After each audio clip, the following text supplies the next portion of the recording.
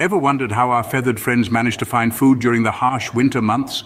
The scarcity of natural resources poses a real challenge. Food becomes scarce and survival turns into a daily battle. In these frosty times, our intervention can be a lifeline. It turns out we can play a significant role in their survival.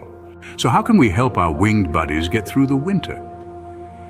Firstly, let's talk about food. Not all birds eat the same things, you see. For small birds like tits and finches, high-fat foods are the way to go. Think suet balls, peanuts, and sunflower seeds. They're packed with energy, just what's needed to keep the cold at bay. Then we have ground feeders like robins and blackbirds. They prefer mealworms, fruit, and fatty meat scraps.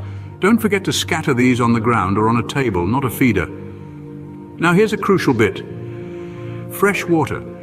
It's often overlooked, but birds need it for both drinking and bathing, even in the frosty season. And it can freeze, so do check it regularly. But beware, not all foods are bird-friendly. Avoid feeding them milk, cooked oats, or anything salty.